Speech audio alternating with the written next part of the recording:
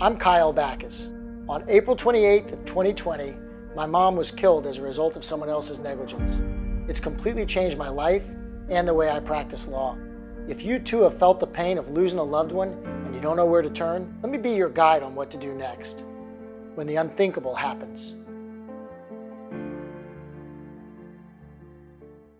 So one of the things that comes up when you're involved in a crash is how much insurance is there and who is going to be responsible financially for the consequences of what happened. You know, one of the things that a lot of people don't understand when they first call is that, you know, they think, hey, I'm in a crash, so I guess whatever happened to me is going to be covered by somebody else's insurance.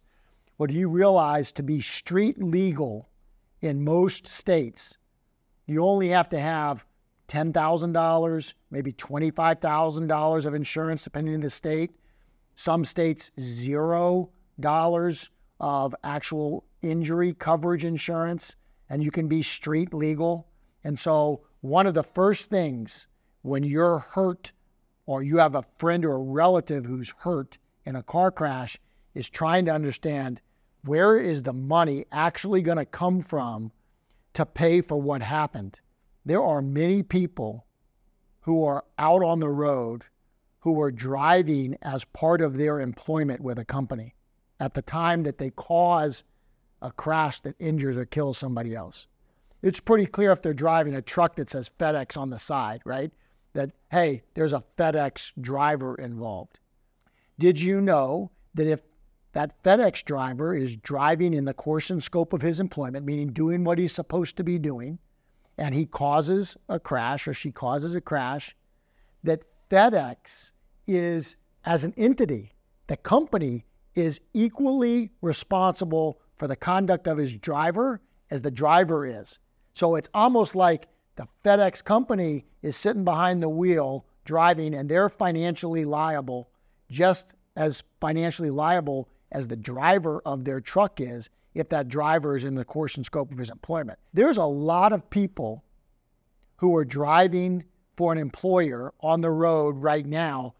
They're not driving a truck that says FedEx on the side of it, but they're still driving in the course and scope of their employment.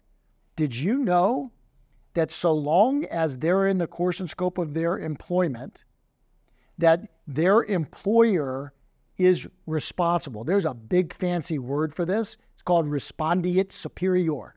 But all you need to know is that if somebody's at work and they hurt somebody while driving a car as part of their job duties, the company is responsible. That's a big, big difference than no insurance or just the driver's own policy. How are you supposed to know whether or not there's a bigger policy out there, right? This is one of the reasons you don't handle stuff on your own. When the consequences are serious, you need a serious lawyer who's going to do the serious work that is required to find out what assets and what insurance are actually out there and available for you and your family.